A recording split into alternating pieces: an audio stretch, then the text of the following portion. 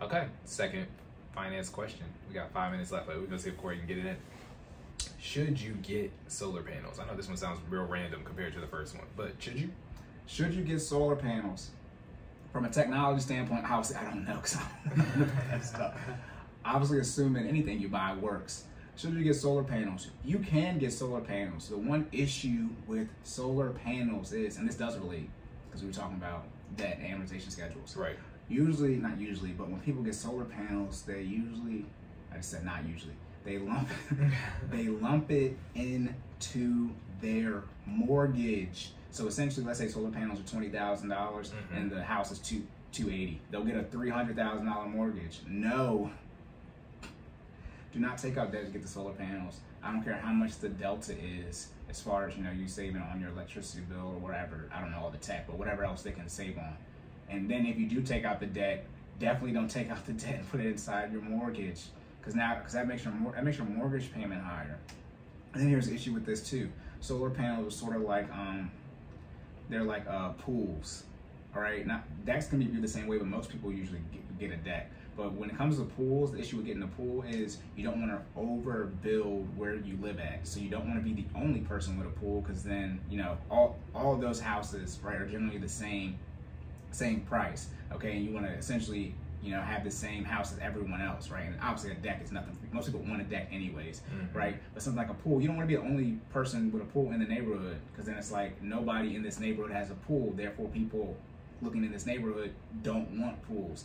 That's sort of the same issue when it comes to solar panels, in the sense of the appreciation, you know, for the pool, right? You're likely not going to get it back out. You're taking out debt for it. Same thing usually happens with solar panels. Again, y'all be getting a 30-year mortgage and you don't pay it off. So now you got to sell the home, so you got to recoup that asset again. Define how you want to handle it that way. If you were buying this house and you don't quote unquote see your kids taking their graduation photos in it, that means you're going to be selling that property. So you need to truly manage it as an asset and make sure you get as much money out of it as possible. Just like with solar panels and pools, you can end up, let's say, spending $40,000 in this case on a $300,000 home, right? So you got a $340,000 mortgage, but the house only appreciates at $320,000, right? So now you out that $20K delta. Right. That's what usually ends up happening with solar panels. Now, obviously, if you're paying cash for, let's say if you're paying cash for stuff, you invest in, I mean, it's your life, you do what you want to do, but you start taking out debt for it and or lumping it into your mortgage, no. Like I said, I would not lump anything into your mortgage, obviously, except, you know, taxes, but, you know, because that's what most people do, pity. Right. But outside of taxes, I would not lump anything into your mortgage. I would not take out a second mortgage, reverse mortgage, home equity, or a HELOC. I mean, my goodness, do not put all these different liens up against your house or all this different debt attached to your house, because that's it's usually people's largest tangible asset, right? You might have more money in your 401k, but it is such a big asset, and it's not that it's hard to manage, but you have to be very delicate with the home and don't get caught up in the current buying market.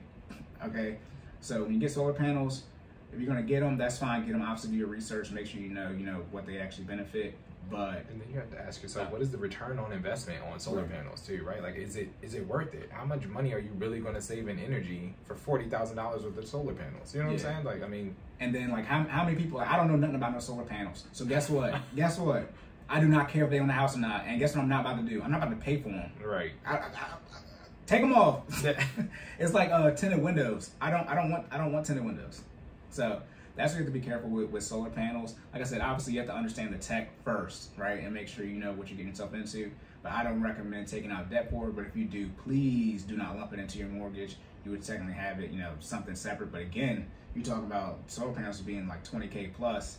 Now we're talking about different type of loans we can get, which I'm not gonna get into. But you can't just get a $20,000. It's not a car loan, right? I told you not to get a mortgage, right? I don't recommend putting $20,000 on your credit card if you're doing that, right? Because all the interest. So then now we're talking about a personal loan or signature loan, and that's why you're like, yeah, Cory, that's why I got to put into my mortgage. I know.